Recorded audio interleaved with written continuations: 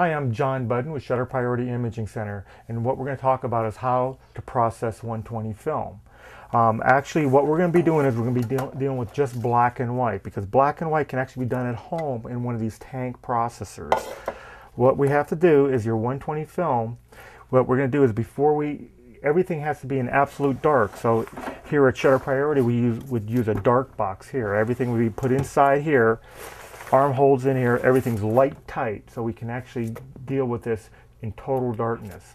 But for this purpose here, we're going to just keep the lights on and all that so you can see really what's going on.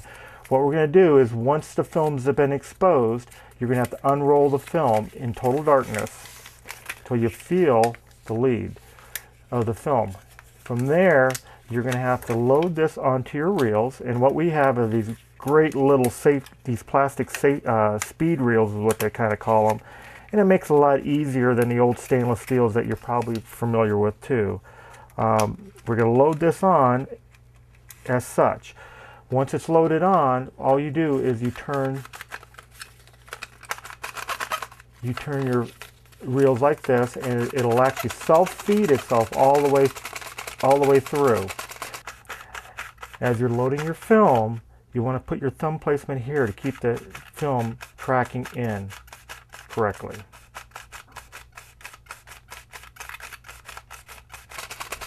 And here again, total darkness, and there's no such thing as safety lights for film. Once the film has been loaded in, we're going to actually take the paper backing off, separate it. We're going to finish loading it all the way through. We're going to put it on our spindle. We're going to put it inside our canister. We're going to put the top on the canister, and we're going to lock it in place.